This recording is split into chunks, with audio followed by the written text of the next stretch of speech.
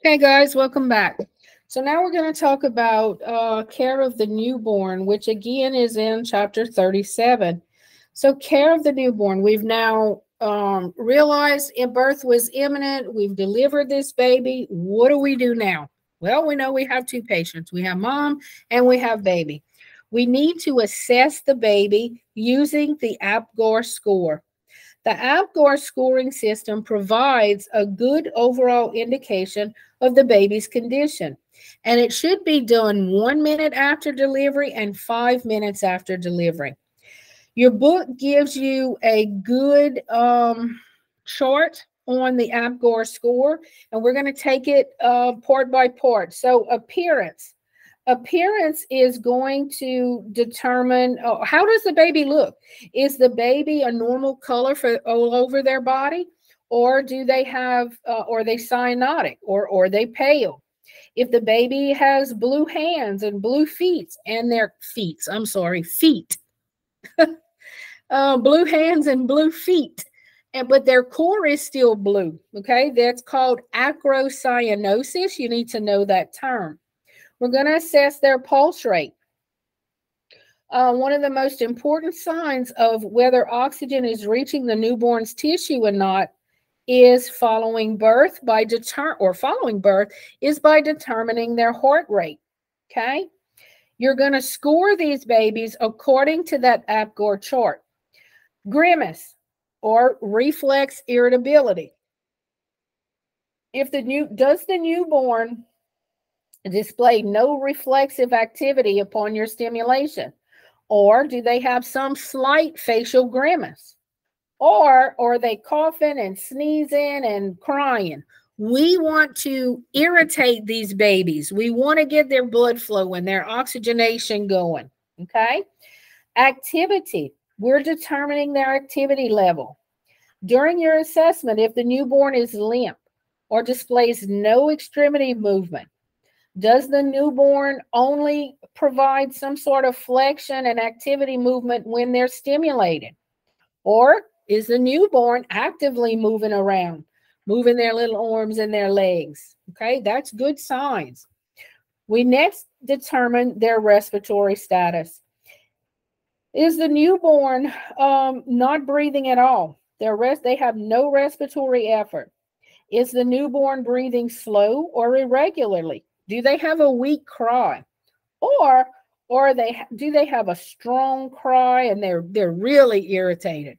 Okay, a good irritated newborn is what we want. So once you score, you give points according to the APGAR score.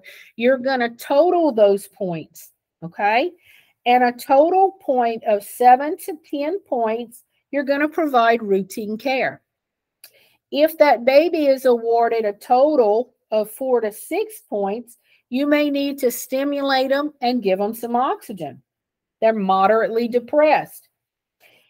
When they have 0 to 3 points, they are severely depressed. Okay, we need to provide extensive care, including but not limited to oxygenation via BVM and CPR if necessary. Okay, all of this is going to be determined according to your APGAR score. Remember, we do it after the 1st minute of birth and after the 5th minute of birth. All right, now let's talk about what we should do within the first 30 seconds of delivery. We're going to dry these little babies. We're going to warm them up. We're going to provide an airway for them without providing hyperflexion. So we're going to put them in a sniffing position. We're going to suction if necessary. We're going to stimulate them by flicking their little feet. Okay. We don't turn them upside down by holding them by their feet and smacking their bottom. No, we don't do that anymore. You just simply flick the little soles of their feet. Okay. You want to get them crying. Now we want to determine their heart rate. If their heart rate is less than 100, or there are no gasping respiration, or they are gasping, or they're not even breathing, immediately suction and provide positive pressure ventilation.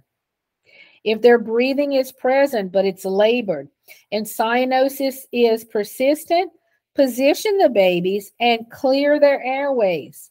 Okay, provide blow-by oxygen if necessary. Next, we want to determine their heart rate.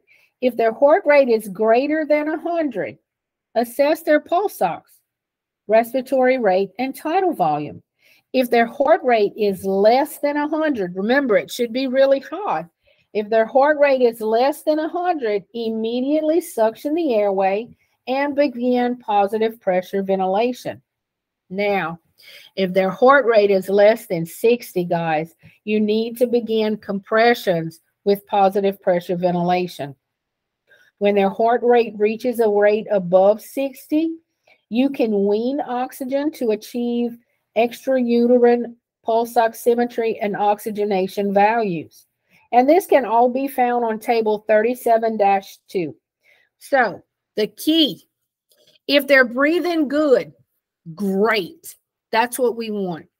But if their heart rate is less than 100, we want to immediately suction and begin bagging them. If their heart rate is less than 60, we're going to start compressions and start bagging them. Okay? It's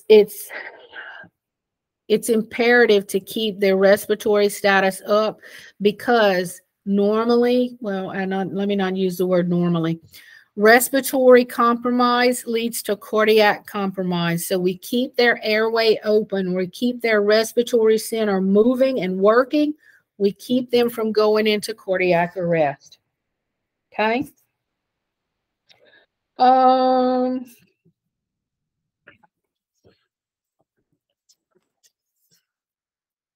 If meconium is present, and only if meconium is present, do we suction, right?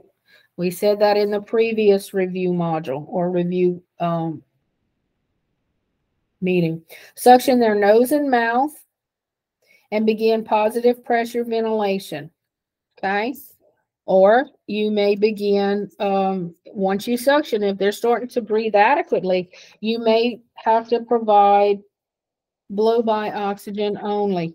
So positive pressure ventilations if their respirations are absent or depressed and there's poor muscle tone and their heart rate is less than 100.